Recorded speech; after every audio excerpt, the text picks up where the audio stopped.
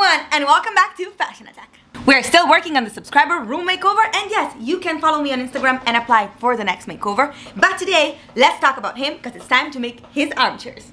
But it's still me, and I still do not like to spend a lot of money on stuff, so no, we're not gonna reupholster this and spend thousands of money and so much time on it. We're gonna paint it leather-wise. You can make it look like leather with paint. That's genius. In the last year, so many creators redid this tutorial, but instead of naming all of them, I found out that the first one was this girl 5 years ago, so that's the video that I'm gonna credit. You can find the link down below. Now, let's make our own version of it.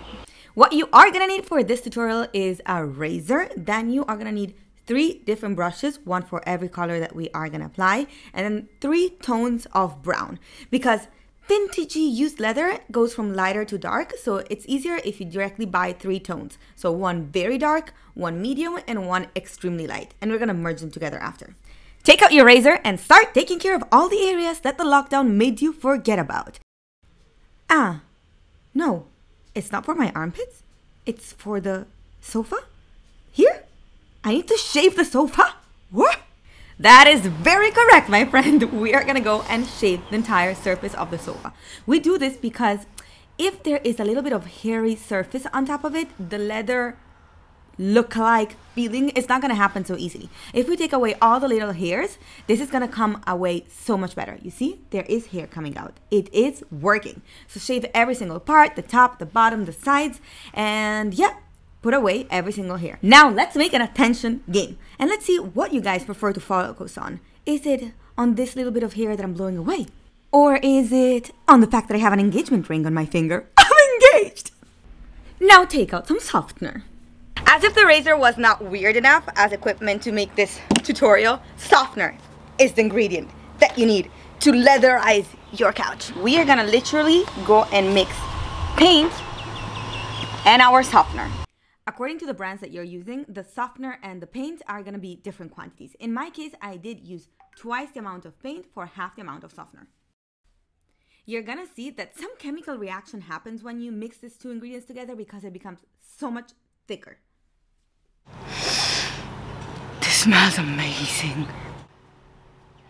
You're going to want to work with small batches, so don't make all the quantity at once because it tends to tends to become very gooey very quickly, and the texture is perfect if you apply it when it's not extremely gooey yet. So you see, it's very solid already. And we go and apply from the lighter color to the darkest. You're gonna need to make a lot more paint than you think because the first layer of paint that you're doing is gonna absorb so much inside the couch and you're gonna end up using like almost entire jar. You have to go around the entire surface with the light color, and only after we're gonna layer it with the darker ones. Super important to go inside every single sewing because that is where it's harder to put your paint inside, so press it in.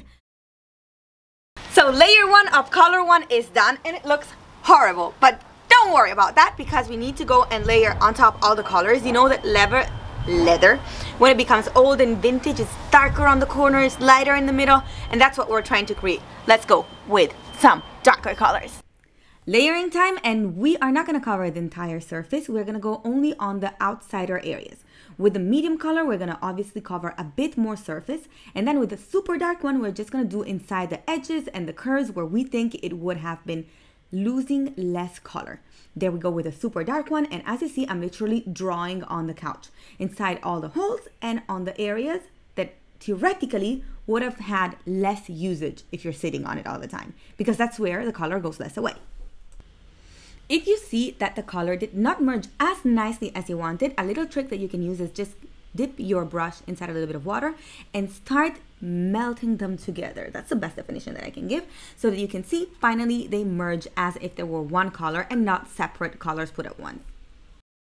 Day number 2! And here are all the things I didn't take in consideration yesterday. I live in Israel.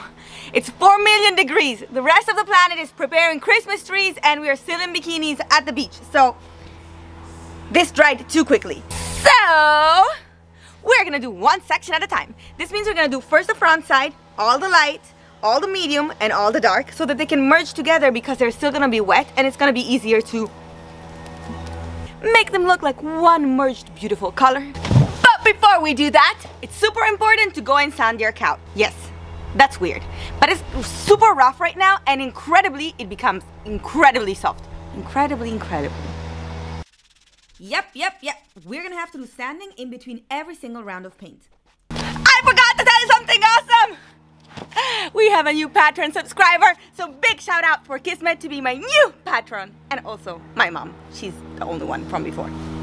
Layer number 2, and this technique went so much better than yesterday. So basically, I am doing only one section at a time so that the color that I'm doing is still gonna remain wet.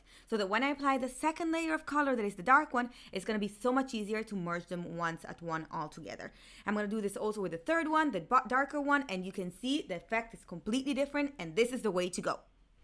Take one step back, look at your chair, and go back and add lines and darker areas where you feel that it's missing, and it's gonna turn out perfect. Guys, the chairs are done and they turned out amazing. It required me at the end 3 layers of paint.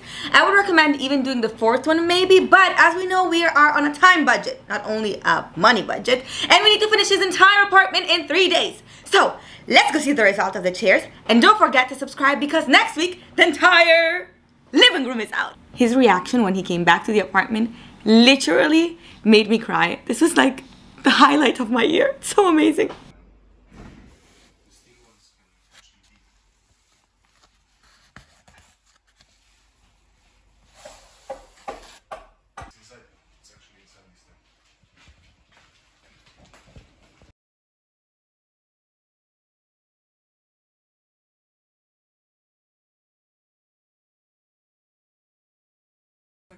Are you sure? You need to go back there? Should I?